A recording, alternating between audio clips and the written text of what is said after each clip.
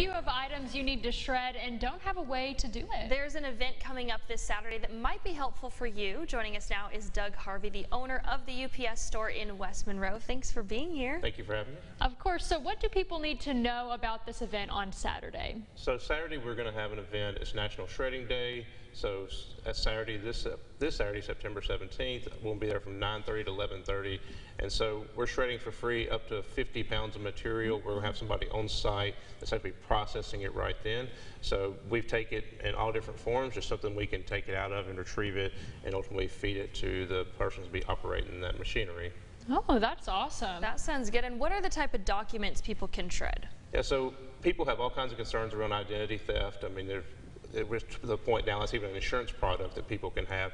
So it's kind of anything that you don't think of like in the mail that comes to you. That's the first thing people think about, like, hey, is this like bank statements, canceled checks, but really some of your travel stuff too. And you think about like, hey, my boarding pass, that's something the airline would use that really is very specific to me, but this kind of stuff in the hands of the wrong people obviously has terrible consequences. So it's also one of those things like, hey, if it identifies you and you have any concern, it's a safe move, just go ahead and shred it. And kind of going off that, why is it so important to shred these documents instead of just throwing them away? So a lot of times, you know, these different things, you get pre-screened credit card offers and things like that, and that has your information. If these types of documents end up in the wrong hands, then sometimes it's things where negative things happen. So I tell people that, you know, travel documents, any kind of credit card statements, canceled checks, and even old IDs. So if it identifies you, you should definitely be careful with it.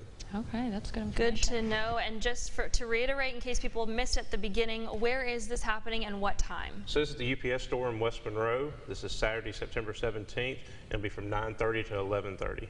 Okay, well this just sounds perfect for the whole community, up to 50 pounds. So even businesses could come out if they needed to shred some stuff from their business. Absolutely. This is for anybody, like I said, up to 50 pounds, and we limit it to 50 pounds just so everybody can come through.